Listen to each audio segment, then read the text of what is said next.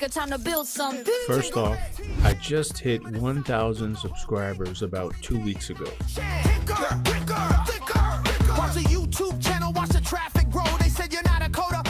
I want to say a huge thank you to everyone who subscribed. For this update, I'm intentionally keeping things simple. Hey, what you waiting for? Don't need a class, just hit the floor. The lessons in the build, that's the law. Learn with me as I learn. I usually love spending weeks on an edit and lighting like I did for the Ford ProtoShield project. But today isn't about fancy effects. It's just about the story. So I'm using straight cuts and these AI clips to catch you up on where I've been. I've been gone from YouTube for a while. I was dealing with some tough personal issues. During that time, I took a break from electronics. Once the AI boom started, I made AI a major part of my life and work.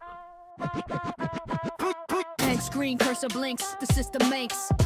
Spending about 5 months making AI-only videos. Python scripts, the Flask server logs the file. Design the hood, the UI clean and fast. Eventually, those issues led to the loss of my entire lab. My computers, my Arduinos, my life's work. I had to start over from zero. But looking back, that gap turned out to be a blessing. We don't just stream the code, we build a whole new episode. Yeah, check the beat. We build a new elite. VideotronicMaker. Got the code and the heat, hack it, make it, share it. Yeah, you know the sound. Yeah, you know VideotronicMaker. Build it from the ground up.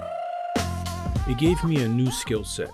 And now that I'm rebuilding, I can merge that AI work directly with the new Arduino ecosystem. Without hardware, I focused on learning because VideotronicMaker is about showing you what I learned. So I started preparing immediately. When the Arduino Uno Q was announced, I fed the user manual into Gemini so I could learn the specs. We used that knowledge to brainstorm a specific project. A desktop robot assistant. It's not enough to keep the code on screen to make it real. A physical machine got the... That is an absolutely perfect project for the Arduino Uno Q. You have described the exact type of advanced, hybrid application that this board is designed to enable. This idea of a physical robot interacting with a cloud-based AI like Gemini is precisely where the dual-brain architecture excels. The idea was to create a functional bot with arms and a screen that could sit right on the desk to help me work. Gemini analyzed the manual and confirmed that this concept was technically feasible.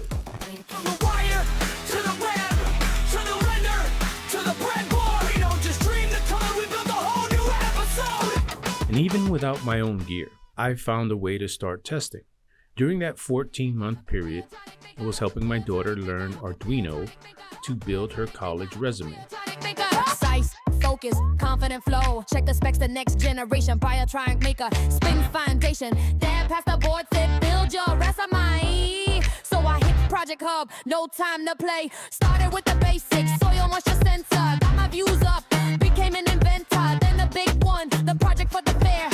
Flagellates, light levels in the air. Hook the Uno R4 to the matrix mouth. Measuring the lux levels, check the data out. First place in engineering, that's the of you. Now I'm on my two, my one school.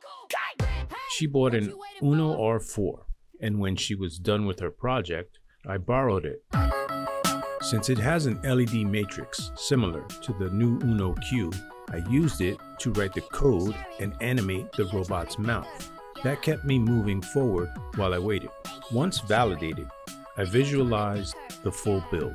I took an image of the Uno board, gimped, not Photoshop, 2 arms and a 14-inch screen onto it, and fed that composite to Gemini Nano Bananas.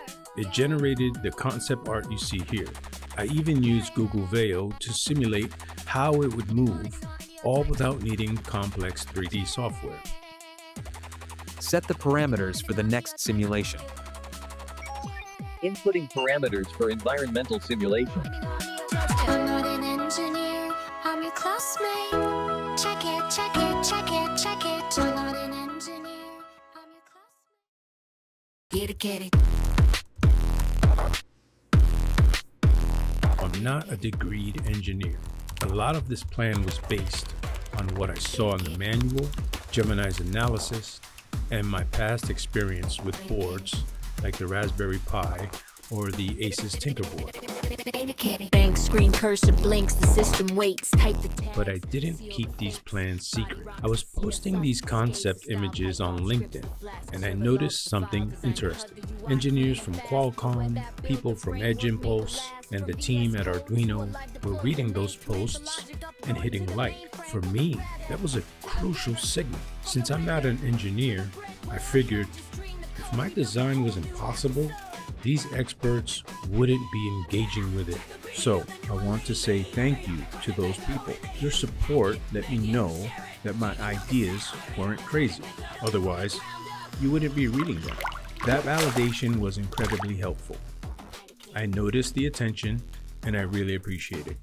I think that is why Arduino helped me out. I have to give a special thank you to the team for getting the Uno Q to me so fast. It feels great to be noticed by them, and their support meant I could turn those concepts into physical reality immediately. The first step was validation. I needed to know if I could run a UI and the Gemini API directly on this board. This is where those 5 months of AI videos really came into play.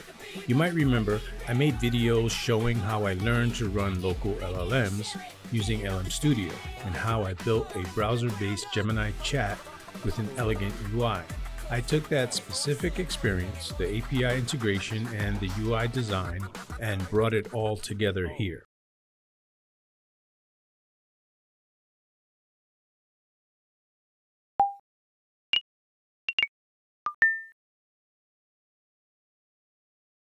Systems Online. VideotronicMaker OS is ready. What is your name? My designation is Sparkle. What is the system status? All systems nominal. CPU load is 74.6%. RAM usage is 65.2%, and core temperature is 108 degrees Fahrenheit. Camera state is disabled.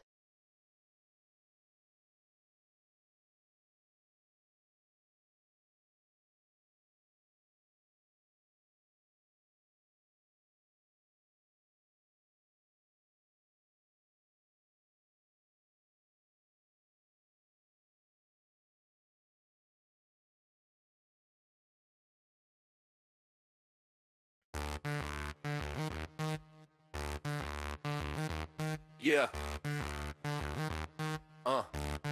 Yeah.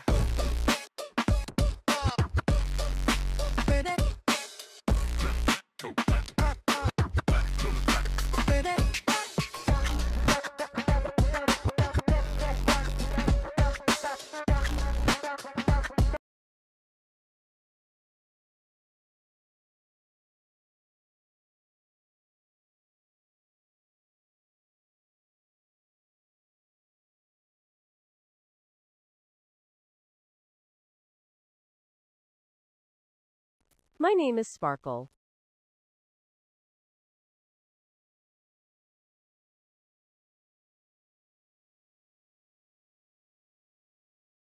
Arduino was named after the Bar di Re Arduino, King Arduin's bar, in Ivrea, Italy, where the founders used to meet.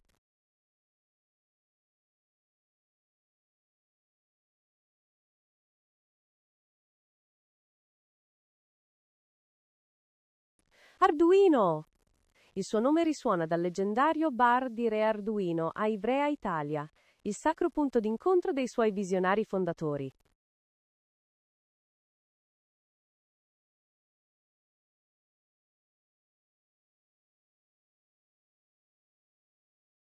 It began in a bar, in Ivrea, Italy. Bar di Re Arduino, they called it, King Arduin's bar. There, where the coffee was strong and the talk was of circuits, the founders met. They spoke of a new board, simple and true. The name took hold, born from that place of camaraderie and clear purpose. Strong, direct. It was good.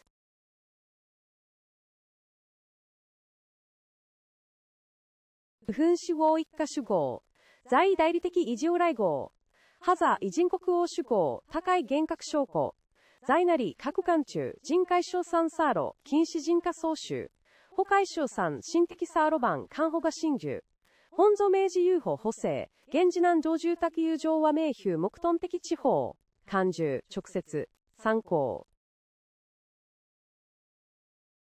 Understood. Speak to you later. From the wire to the web. First place is awarded to Hannah Padilla. To the breadboard. We don't just stream a code. Happy 18th birthday, Hannah! Whole new episode. More than just the tech, I love making tutorials that are actually helpful. That is why I believe in this DeskBot project. For me, it's an amazing tool, and building it is attainable. By integrating AI, we ensure it stays useful, and adding the arms gives it utility. Building this is going to be a great learning experience. My separate projects have finally merged. The AI planning and the physical engineering are now one system. It feels good to be building again. Learn with me as I learn. VideotronicMaker, desktop system loading. Learn with me as I learn.